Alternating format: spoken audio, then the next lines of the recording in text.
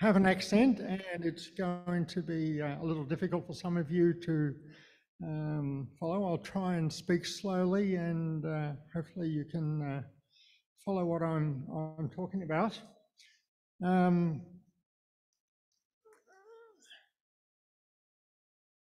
Yesterday, Yen and I celebrated our 34th wedding anniversary. So it was a really, really nice time. Interesting, that number 34. I know there are, none of you are particularly superstitious, so those numbers probably don't have much significance, but a lot of Chinese attach significance to numbers, and 34 or some C has some significance to some people. The number 4 is one that a lot of people avoid. It is significant of death, and so they won't have any special occasions on the 4th of the month and those sort of things. The number 3, or some, is sort of its opposite in a way. It's about life and success. So 34 is a time to perhaps reflect on living and dying. And that's the topic I want to cover today with this exhortation, living and dying. It's I'll be focusing probably a bit more on the dying side of it. We talk a lot in church about how we need to live our lives and how God lives with us and through us and helps us to minister. Today, even though living and dying is really inseparable because one can't be had without the other, they go together. But today I want to just talk about a bit more about dying, but in the context of living. Now, Brother Anthony over there said I should smile a bit more as I deliver my exhortation. I don't think he was quite aware of the subject that I was going to cover today. It's sort of hard to. It's sort of a serious subject, but I'll try and fit in a few smiles and a few light-hearted side of it.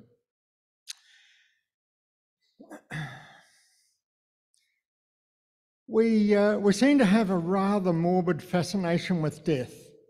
It's a central theme of a large proportion of the TV shows and movies. Hollywood's determined that it must also be associated with ever-increasing doses of explicit violence, blood and gore.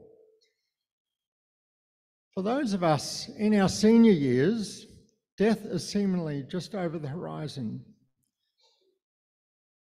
So it's more frequently on our minds. We're not necessarily anxious about death, but we feel we need to be prepared for it.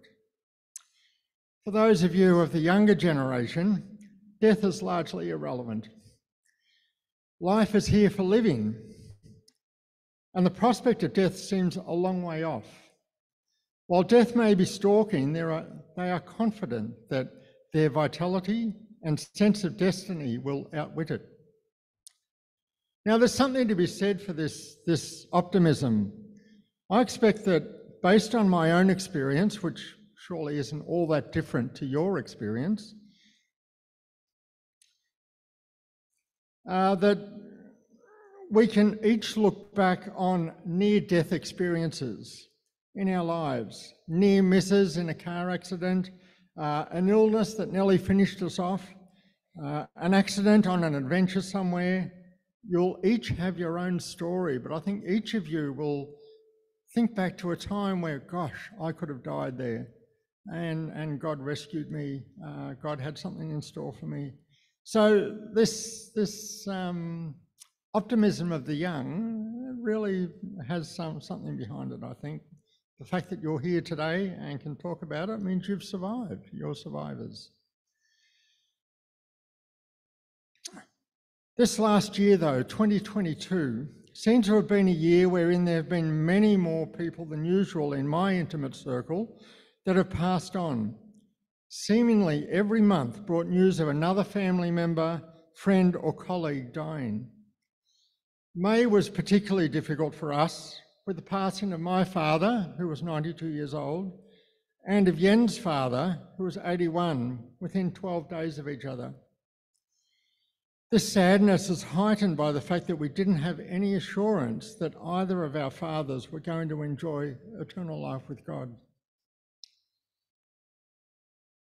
COVID has also brought a focus on death, with fatalities associated with COVID regularly reported in the daily news. It's become easier for us to view these simply as statistics, rather than as persons with family and friends left grieving in their wake.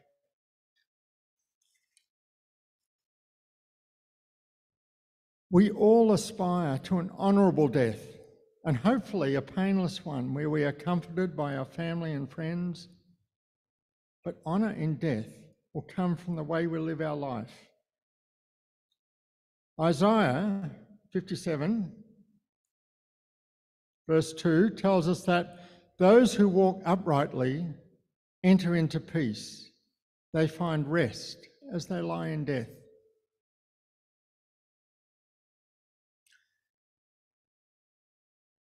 The value we put on our life.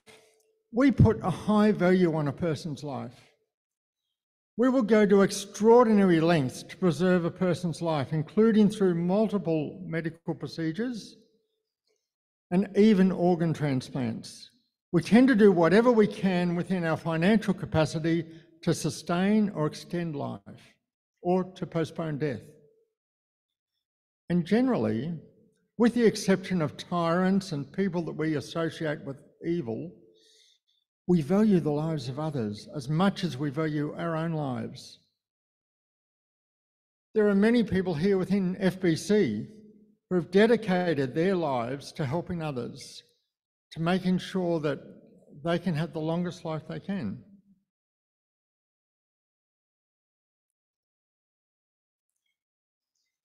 I salute each of you who are doing that.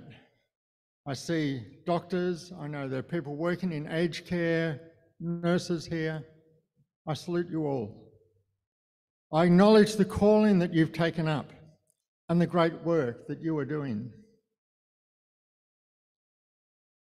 There can also be situations where our life is threatened because of our stand on principle, in particular, our adherence to our religious beliefs. Then we must decide if our life is more valuable than those beliefs. We have the historical examples from the Bible of Daniel willing to be cast into the lion's den, of Shadrach, Meshach, and Abednego prepared to be thrown into the fiery furnace, of Stephen stoned to death, and of the 12 apostles, all of whom submitted to a painful, tortuous death, rather than deny their Saviour. And there is the example of Christ himself, who submitted to crucifixion because he valued our lives more than his own. These examples challenge us as to the depth of our faith. We must ask ourselves the question, how will I respond when faced with the choice of death or denial of my Saviour? Standing here today, it's fairly easy to say and put my hand up and say, I would not deny my Saviour. But faced with the actual situation, I don't know. I pray that I will have that courage. I pray that my faith will be strong enough.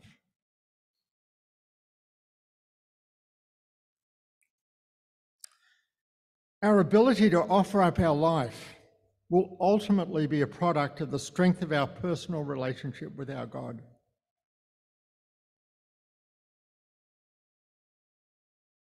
In Mark chapter 8, verse 35 to 37, Jesus says, "Whoever wants to save their life will lose it, but whoever loses their life for me and for the gospel will save it." This is the divine paradox that confuses the world, but it's very clear to us. We must be prepared to lose our life for the sake of the gospel if we are to save our eternal life with God. Jesus goes on. What good is it for someone to gain the whole world, yet forfeit their soul? Or what can anyone give in exchange for their soul? Your life is valuable, but your soul is more valuable. Do not sell your soul to save your life. Rather, be prepared to give up your life, if need be, in order to save your soul.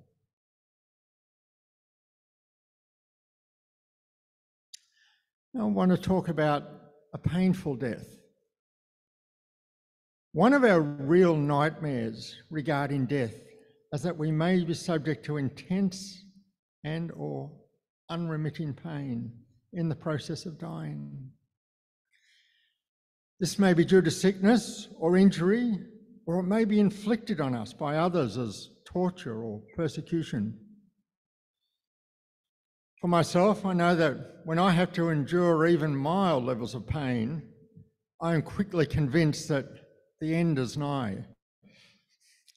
Yet I know people who live with chronic pain, and I really admire their stoicism and fortitude. C.S. Lewis, in his book The Problem of Pain, wrote this: "Pain is unmasked, unmistakable evil. Every man knows that something is wrong when he is being hurt. God whispers to us in our pleasures, speaks in our conscience, but he shouts in our pain. It is his megaphone to rouse a deaf world." That is not to say that our pain is a measure of our wickedness. Rather, it's a reminder of our ultimate dependence on God. When you're in pain and you can't do anything about it, you know that you no longer have control in your life. You are totally dependent. When everything's going well, we tend to forget that we need God. Some of us will die painful deaths. There's no getting around that. On the matter of dealing with our pain, C.S. Lewis has only this to say: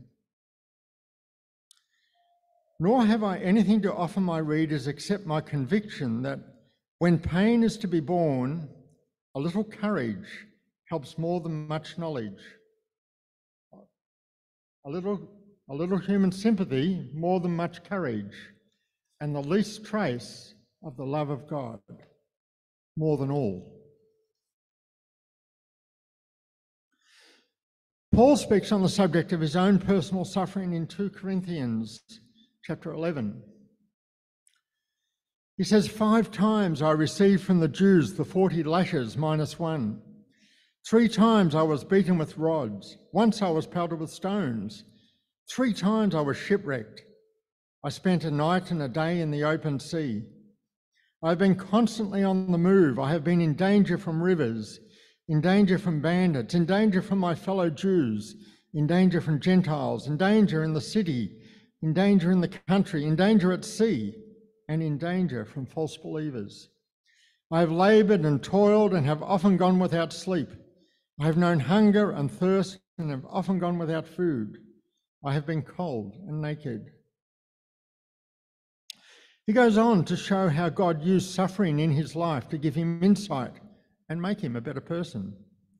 2 Corinthians 12, he says, "In order to keep me from becoming conceited, I was given a thorn in my flesh, a messenger of Satan, to torment me. 3 times I pleaded with the Lord to take it away from me. But he said to me, 'My grace is sufficient for you, for my power is made perfect in weakness. Therefore I will boast all the more gladly about my weakness, so that Christ's power may rest on me. That is why, for Christ's sake, I delight in weakness, in insults, in hardships, in persecutions, in difficulties. For when I am weak, then I am strong.'" I do believe that the only thing that can sustain us in suffering is the love of God and his promise that my grace is sufficient for you. What will it be like to face a cruel or painful death? I hope I never need to know. But we know of many people who have faced death with courage in remarkable circumstances. By God's strength and grace, we also can overcome.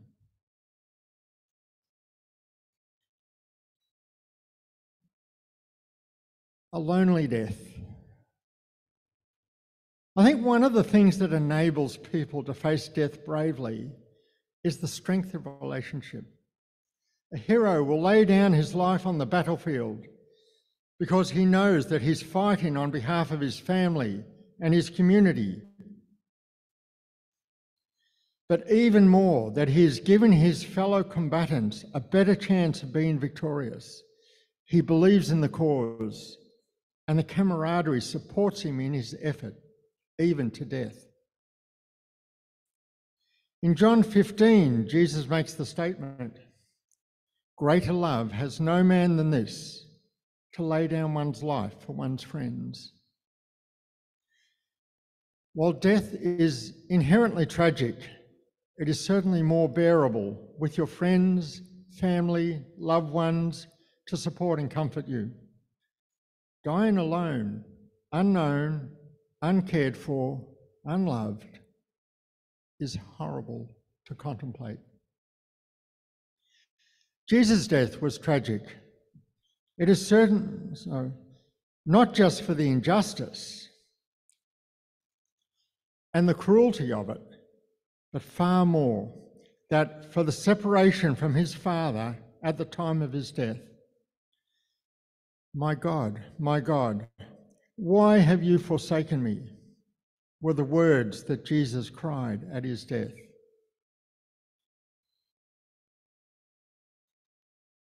Jesus took our sins upon himself and paid our price with his life. God the Father, the Holy One, could not be joined with sin, and the total relationship that Jesus and his Father enjoyed had to be broken to accommodate the bearing of our sin on the innocent man, our Saviour, Jesus Christ. From Jesus' cry on the cross, it's clear that this was the greatest regret of his sacrifice for us. He died separated from his Father. There is tragedy in death, but even greater tragedy in death that is alone, where there is a sense of abandonment, where relationship is absent. A number of years ago, when our boys Meshach and Simeon, who many of you may remember, were still teenagers, we were holidaying in Merimbula in New South Wales.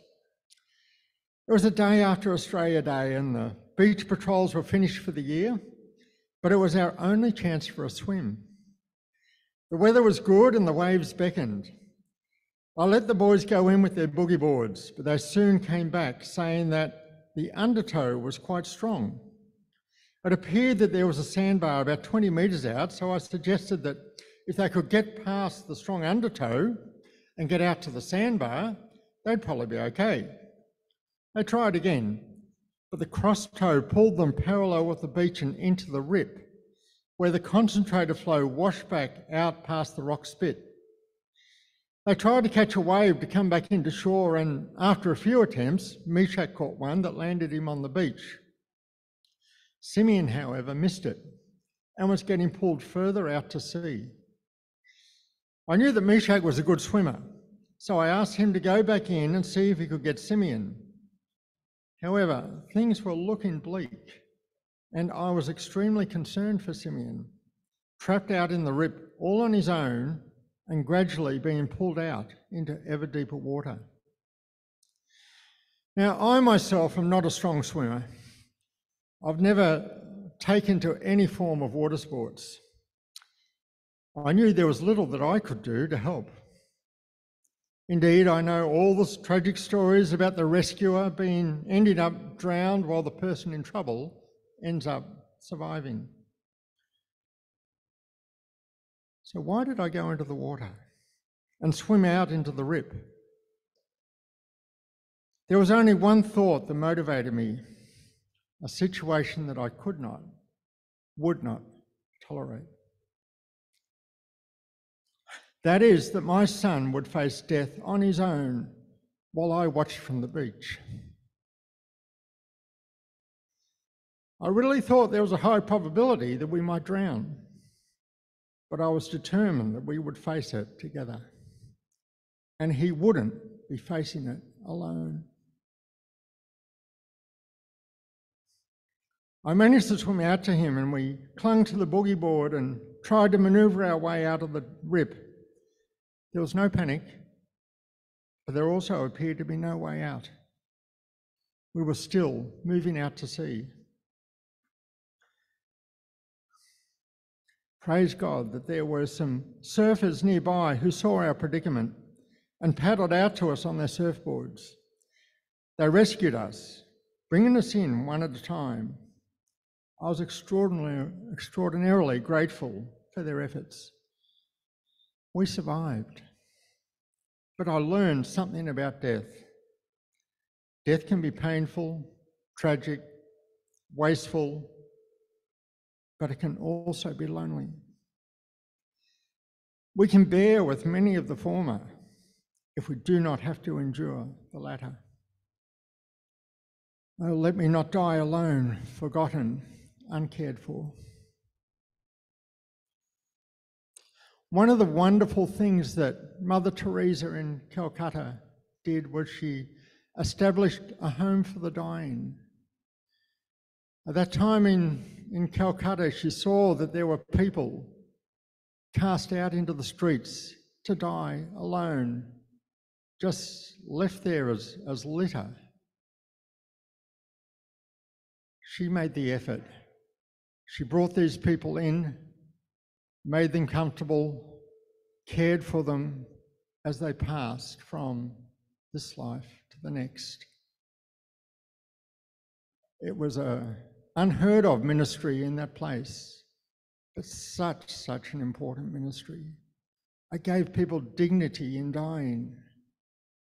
Instead of being unloved, uncared for, abandoned, thrown out, they were loved, cared for, looked after, and had dignity as they passed into the next world.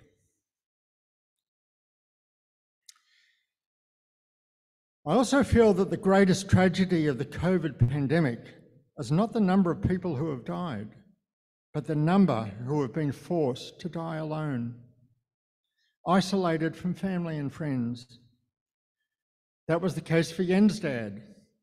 He was admitted to hospital with a foot infection and died a week later from causes that are not clear to us, but maybe COVID related. But in all the time that he was in hospital, no family members were allowed to visit with him. He died alone, without the comfort of his wife and children by his side, as much as they wanted to be there.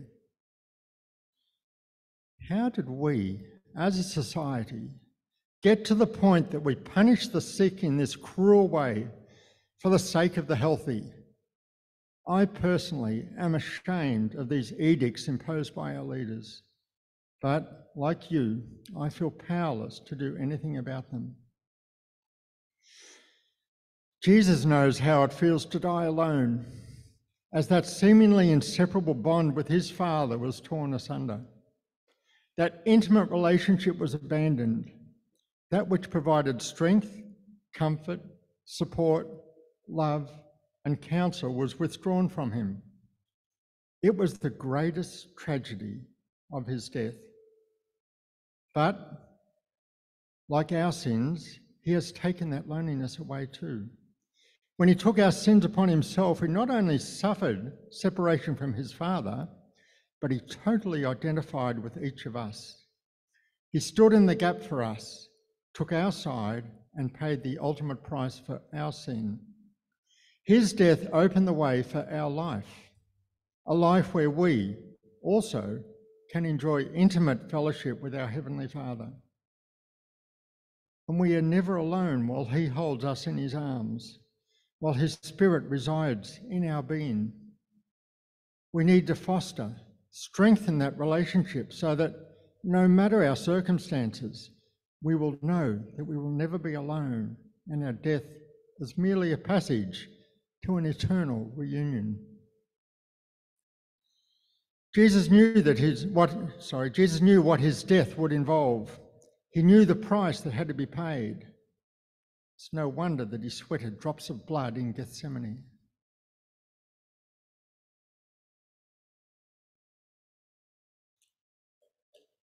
Fading away. The older I get, the more I seem to rely on routine. Having everything in the right place, going through the same procedures each morning ensures that I don't misplace something, forget to bring my wallet, forget to wear my watch.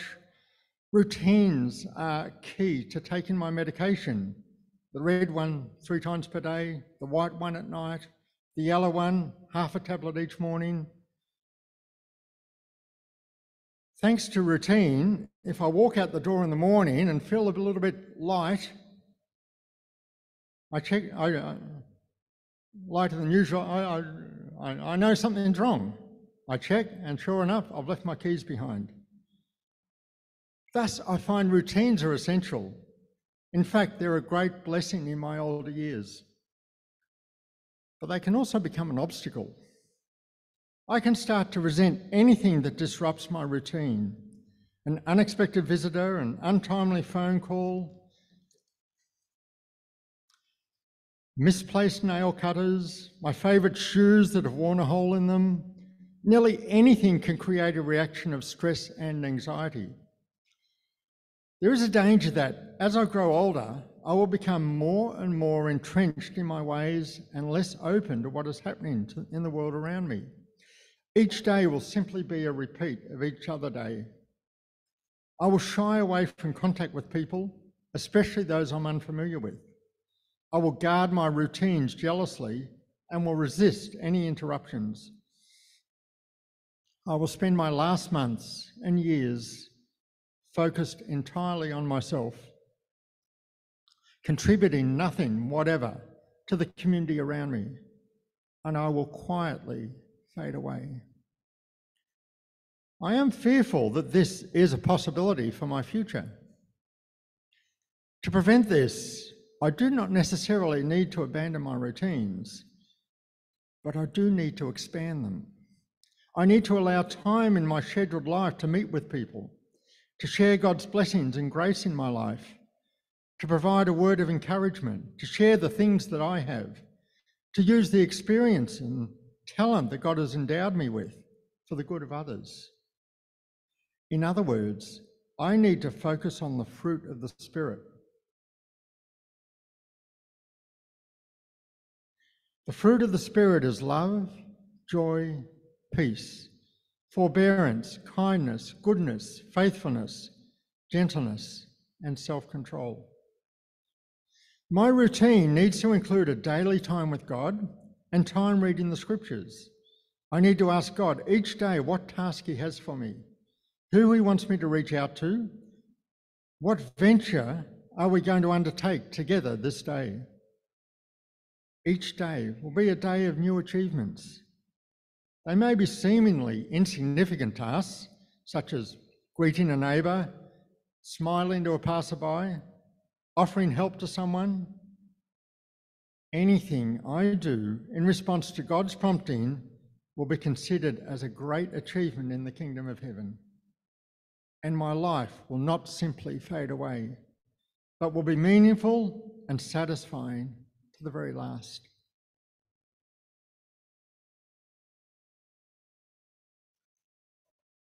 And my last topic today, accepting death. Death is very much a reality of life. If God decides it's time to take me from this world, I'm accepting of that. I'm grateful for the rich and incredible experience that he has blessed me with. I have regrets, who doesn't? But overall, I feel mightily blessed. I don't know what the future holds, but I'm trusting God to be there with us as Jen and I move into our twilight years. The thing is, death is not the end. In 1 Corinthians, Paul writes, "Where, O death, is your sting? Where, O death, is your victory? Where, O death, is your sting? The sting of death is sin, and the power of sin is the law. But thanks be to God, he gives us the victory through our Lord Jesus Christ." Death is inevitable for every one of us, but it's not the end. It is our passage to everlasting life in heaven with our Creator and loving Father. It is the culmination of God's plan for our life. It is the gateway to our ultimate destiny. John 14, we read, "Do not let your hearts be troubled. You believe in God? Believe also in me. My Father's house has many rooms. If that were not so, would I have told you that I am going there to prepare a place for you?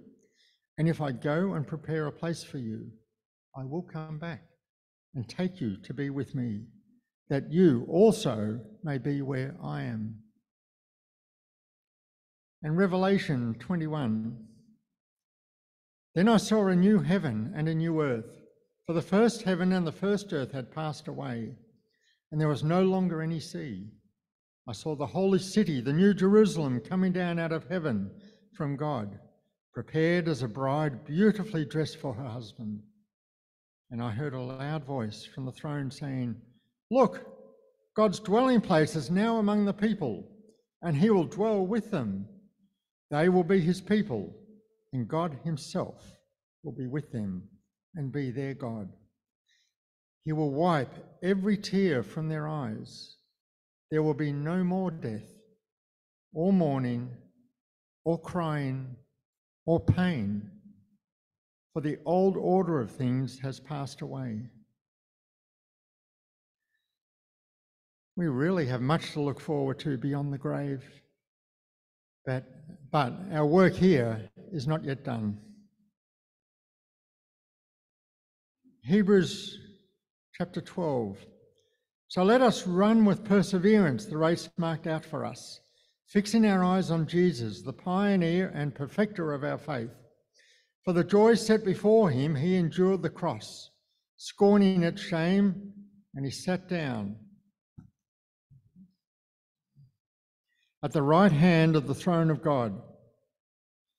Consider him who endured such opposition from sinners, so that you will not grow weary and lose heart. In your struggle against sin, you have not yet resisted to the point of shedding your blood." So, just to summarise, we are all destined to die, but the measure is not our death, but how we live our life. We may face pain in death, but our loving Father promises that he will provide the strength and grace for us to embrace that pain. Circumstances may mean that we are isolated and lonely at our death, but we are never alone if our relationship with God is strong. But let us do whatever we can to prevent another person from dying alone, unloved, uncared for.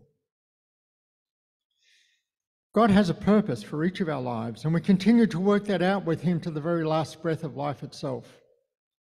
As Pastor Malcolm likes to say, there's no retirement in the kingdom of God.